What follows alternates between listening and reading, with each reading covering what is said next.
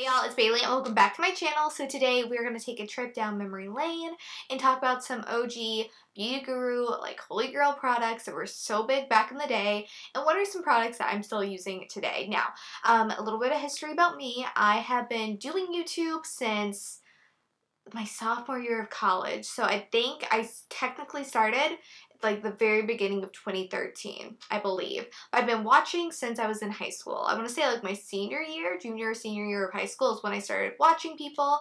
The first person I ever saw was Juicy Star 07 and like her sister. And who else did I watch back in the day? Like Ingrid Nielsen, back when she was still Miss Glamorazzi, Tati, obviously. All of the OG beauty people, like I was all about it. And if they were talking about it, I needed to have it. And I noticed in my collection that there's still some products that were like the thing to have way back in the day that I still use and love in 2018, almost 2019, and I thought it'd be kind of fun to share with you guys what I've been loving. Now, not all of these products were like big back in like 2011, obviously, but like that 2011 to 20 maybe 14, that's when these were like in the sweet spot, you know? So I just thought it'd be a fun video and hopefully you guys can relate. But yeah, I guess that's everything and let's get into my products. Before we hop into the little demonstration, I also want y'all to know I'm going to be doing a Q&A soon. I'm trying to really pre-film for when I go home for Christmas. So I want to do a little Q&A. And if you have any questions for me, leave them in the comments down below. Awesome. Okay, so the first product that I have to talk about, and it's kind of cheating a little bit because this is like the updated version of the OG version, but you'll see what I mean. It is NARS Laguna Bronzer. So this one is the Sunwash version, which means it gives your skin more of like a blurred effect. Do I notice that? Not necessarily. Like, I think it's all basically the same. But regardless, NARS Laguna Bronzer is still totally where it's at. I remember, who was it? Lauren Elizabeth, was that her name? I don't remember what her original like YouTube title was because, you know, back then nobody actually used their like normal name. They'd have like Juicy Star 07 or something. But I remember she talked about this all the time along with like every other beauty girl, and I totally had this. I want to say, did I have it in high school or was it in college? I don't remember. But I know I've gone through a full one of these, and then not recently. I've had this one for a little bit, clearly. But it's what I've been using every single day recently, and it is truly such a good bronzer. Again, used it today, and it's just a really good tone for me. Now, between this one and their original formula of Laguna, I think I like this one better just because it is a little bit smoother and does have that like blurring quality, and I feel like you can't really go overboard with it. I mean, you can dig your brush in here as much as you want and it's not going to pick up too much product, so it's very user friendly. But if you're looking for a good bronzer, this one definitely has stood the test of time, like tone wise, and I think it's awesome still. So NARS Laguna, you will always probably be in my collection, let's be honest. Moving on, let's talk about a couple foundation products. First things first, we have to talk about the original Bare Minerals foundation. I was actually recently sent the full color range, which was super wild and crazy, so I was able to, you know, break it out again, and I forgot how much I like this because it's so easy, but it makes your skin look so good. Even if you have dry skin like me, it still totally works. I remember, oh my god, I remember getting ready for high school because, you know, you cared back in the day, right? So you get up really early and like put yourself together, and the only thing on TV would be like infomercials or the news. So I would watch infomercials because back in the day, you know, we didn't have like your own little laptop that you could use, right? Or like your iPad or your iPhone where you can just like watch YouTube videos. And back in the day, they didn't even have like casual YouTube videos to watch. They're all just like weird, you know what I mean? Y'all remember. So all I'd watch would be infomercials in the morning. And I remember there was like the NutriBullet, and then there was like this one. And I remember it's like, oh, you could sleep in your makeup because it's mineral makeup and it's not going to break you out. And I remember I wanted this so bad. My mom and I both ended up with the like little starter kit, and this was like my foundation of choice back in the day. This might have been even when I was in middle school. Did I use this in middle school? I don't know. But this was like such an OG product. I feel like everybody's used it before, and I mean, I still use it. I still really like it. It's good stuff.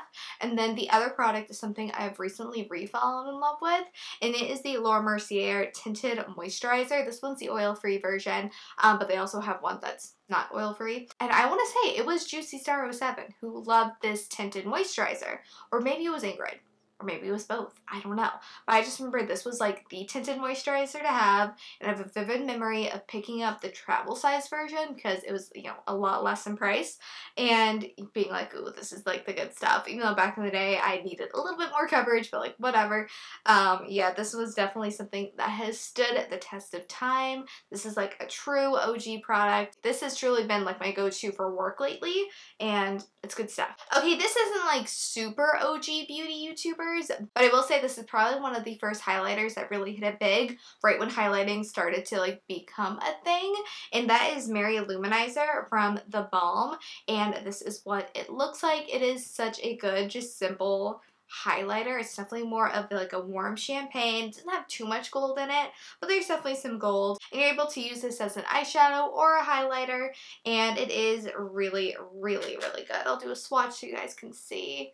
Look at how pretty and reflective. It was this one, and I want to say Soft and Gentle from MAC that everybody has, which funny enough, I don't think I've ever owned Soft and Gentle, but this one definitely was always very popular. They have more colors of this now, which is super cool, but yeah, this is definitely an OG, and it's really, really good. Okay, we just have to talk about the Urban Decay 24-Hour Glide On Pencils. These were like the eyeliner to use back in the day. Pretty sure just about everybody and their mama used them. Ironically, I don't have a black one at the moment, but I have all these other colors, and they are all really, really, really good. I remember me and my cousin were obsessed with using colorful liner. Just add like a pop color and, you know, be cool with your makeup. And we had these, and then we also had the Stila ones that were a mechanical one, so you didn't have to sharpen like with these. I unfortunately don't have any of the Stila ones at the moment, but I remember that was like the look we always went for, especially if we had like a green or a purple or like this copper. Oh my god, we would have loved the copper.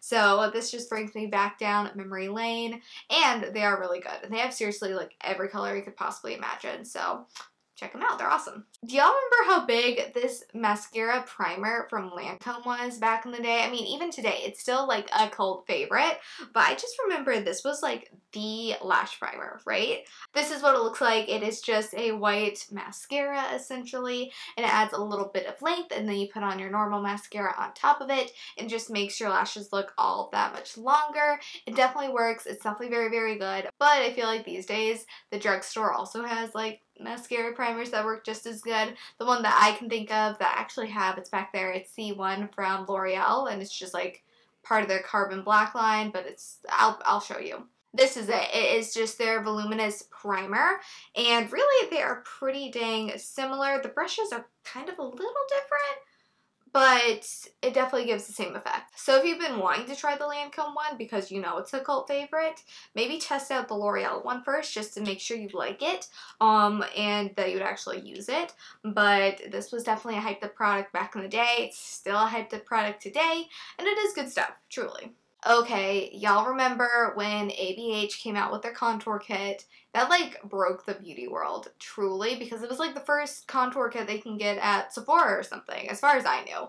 And clearly I still kind of have mine. I've ended up depotting it and just putting the colors that I use on a more regular basis in a little Z palette. And this is the shade I use for contour. I think it's in the shade Fawn. Yes, it's in the shade Fawn. And then I also like to use the highlighter, which is in the shade Sand sometimes. Oh, and do you guys remember the banana powder? It's literally just called Banana. That was such a big thing to set your under eyes, even though it never really looked that great on me, I'll be honest, because I think I'm too fair for it, but I still did it anyways. But this was like the contour kit to have. I feel like it was sold out all the time, and it was such like a big deal. It was like kind of, I don't want to say revolutionary, because I'm sure they had contour kits before then, but it's the first one that made it like super, super mainstream. But anyways, this was definitely something hyped up and huge, and I still use it today. It's good stuff. Okay, I can't do a throwback video without talking about MAC, because back in the day, back in 2011, 2012, 2013, 2010 probably too, MAC was the brand to have. Like everybody was going out to get the collections, doing reviews. That was when like the Hello Kitty collection was big. Y'all remember that? That was big stuff. I think Barbie had a collection with them too, also big. And I just have a few MAC items I still have. I'm not super into MAC anymore, but I will say some of their products are still very good. So I have a lipstick that I'm pretty sure was like hyped up a little bit later. I want to say this was like the Kylie Jenner lipstick when she started getting her lip fillers, and this is in Brave. So this is what it looks like. I'll do a swatch for you guys. It is a really pretty lipstick. It's kind of like a warm rose, and it's good for every day. It still has that really good like vanilla scent, so that's nice. I'm trying to think of other MAC lipsticks that were super big back in the day. I know I used to have Syrup and I loved it. My mom also liked it. And I want to say that there was something, oh my god, the Dazzle glasses. Y'all remember the Dazzle glasses? I think I only had one that was like a holiday set. Those were like too much for me, but Dazzle glasses were really big. Also, we gotta talk about the eyeshadows. I currently just have two. I have the shade Swiss Chocolate, which was like a super popular brown, and then also Brown Down, which is more of like a cool tone brown. But I remember I had so many single MAC shadows, and I would get the empty palettes and I would just depot these. It was like my little DIY. I don't know if my mom knew I did this in my bedroom, but confession, this is what I did, Mom. I would pop this out of the little container, and then I'd hold it with some tweezers over a flame until it melted, and then I'd be able to push the pan out, and then I would just pop it into my little palette. I mean, I didn't burn the house down, so we were all good, but I remember I had so many of these where I had like all that glitters and saddle. I had like cranberry. I was really happy with cranberry. What else did I have? I just had a ton. I feel like I need to go to MAC and just get all these singles again because they were so good.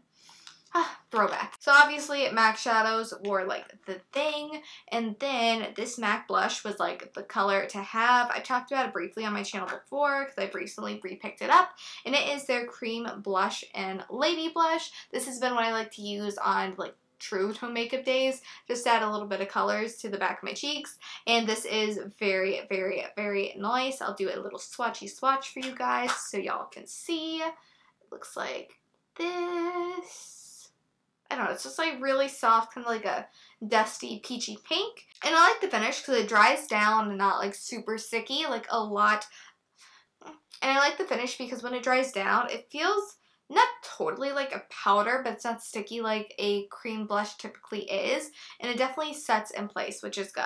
But I remember this was like the color to have. I definitely had it back in the day, but it being a cream product, it dried out pretty quickly, so I couldn't hold on to it as long as I could a normal traditional powder blush, but it's still a really good color, and it's perfect for those no makeup looks. Okay, and the last product I have is something I don't use on a regular basis, but I like to keep it in my collection for those days where I'm looking to use a lip liner and I need that extra security, and it's the Rimmel London Exaggerate Lip Liner in the shade East End Snob. I remember everybody talked about this because it was like $4 at the drugstore, and it worked beautifully. The color was awesome, and it truly is all of the above. So it's a mechanical pencil, which is awesome, and this is the color. That's a good swatch. Good job, Bailey. It actually would work pretty well under Brave because it is a little bit deeper and would be able to add like a nice little depth to it.